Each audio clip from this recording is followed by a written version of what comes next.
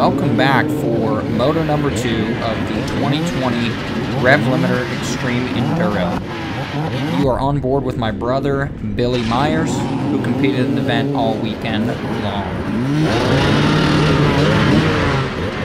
Before I forget, go ahead and click that subscribe button for more dirt bike videos, hard enduro races, extreme enduro races, and some throwback motocross videos. He wasn't wasting any time here in Moto 2 and starts off aggressive.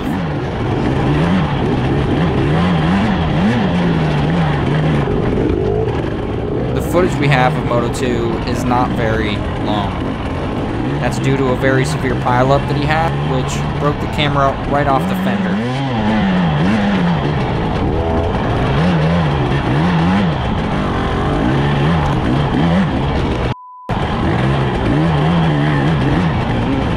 I was hoping that the camera captured the moment that it breaks off, but the impact must have shut the camera off or something, because I looked for it on here and the film just ends, and it ends just before it happens.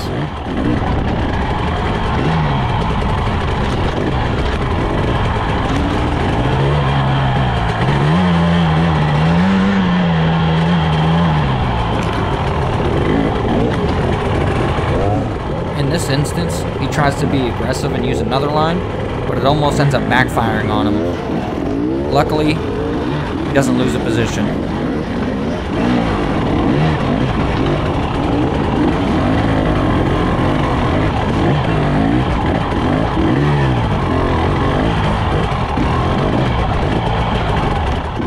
Now, if you're interested in seeing Moto 1 or the hot lap of the event, I will go ahead and put those links right here in the top of the video, so you can click on them and it'll bring you straight to those videos.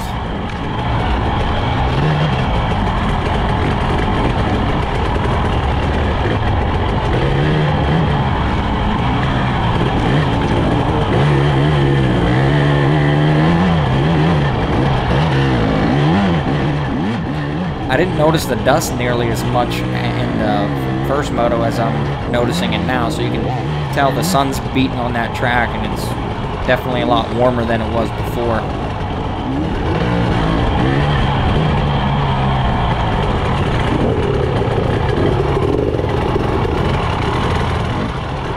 As aggressive as he was trying to be in Moto 2, he ended up placing 25th in this race, which is also what he placed in Moto number 1.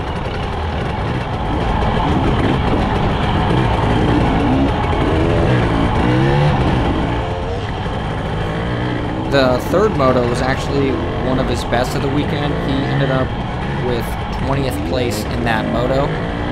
And then for your overall, they averaged your places for all 3 motos. So he ended up with 22nd overall from all 3 of the motos.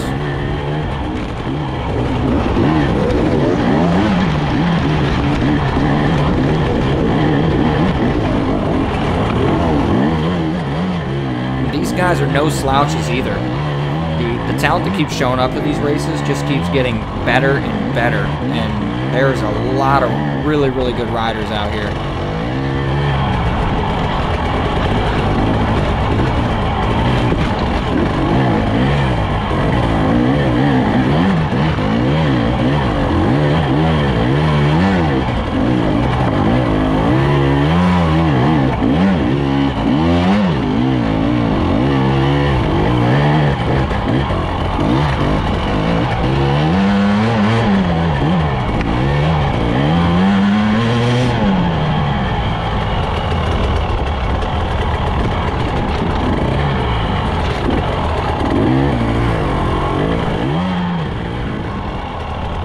It sucks that the camera broke off, because I would have really enjoyed watching his third moto. But thinking about it, they're lucky that they found the camera at all, and that we're able to even watch Moto 1 and Moto 2.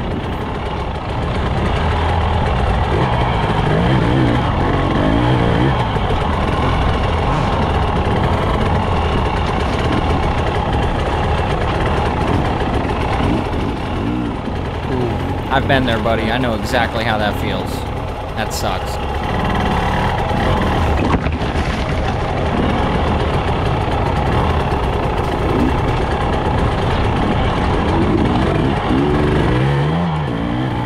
up ahead there, that's Sherco rider Jackson Davis.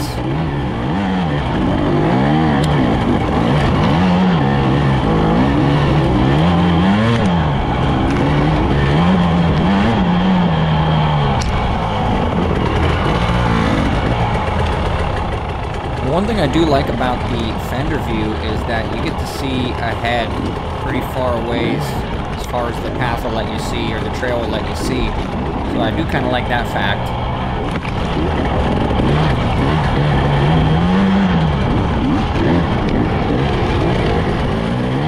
Billy squeezes by him and is able to make the pass.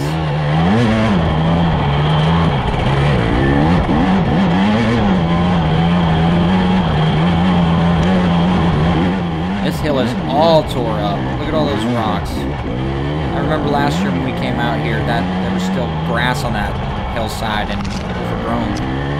Not anymore.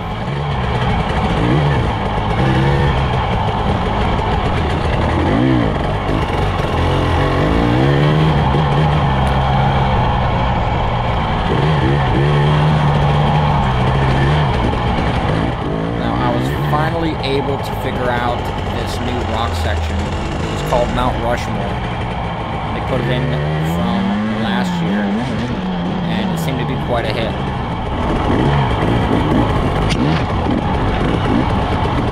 As a spectator, it's just a really good area to check out all the action.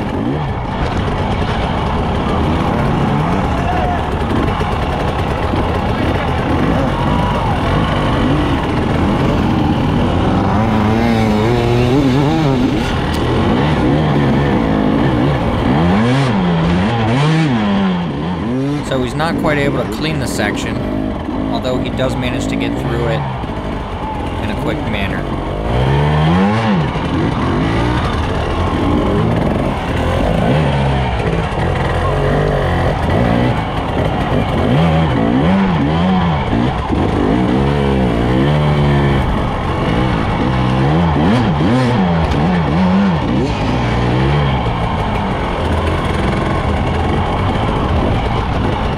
Now, as they come off this hill, they don't loop back up around like they did for Moto number 1. They kind of cut off into the woods. You're going to see the one of the track officials falls down here pointing the way. And yeah, right where he fell, Moto 1, they would have turned left and went up over that hill.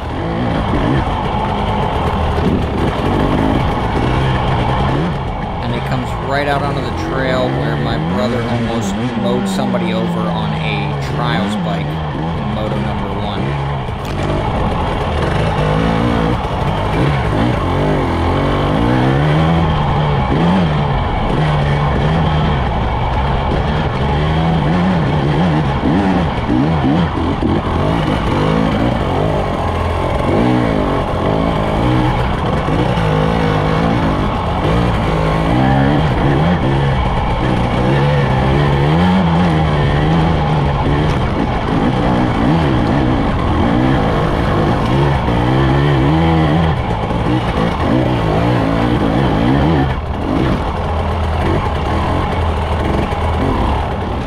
This point, he seems to be putting on a pretty decent ride. Kept it pretty clean, nothing really majorly time-consuming or bad.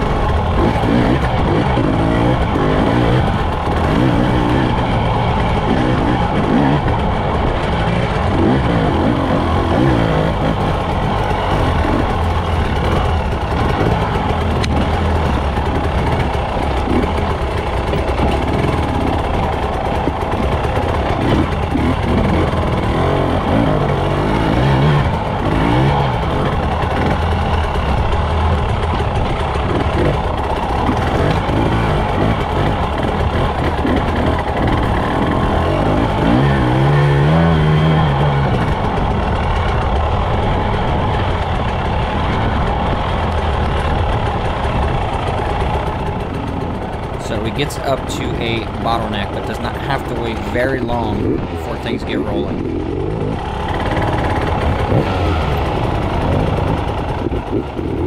And then things up here seem a little bit crazy. There's just bikes, dirt, and mayhem all over the place.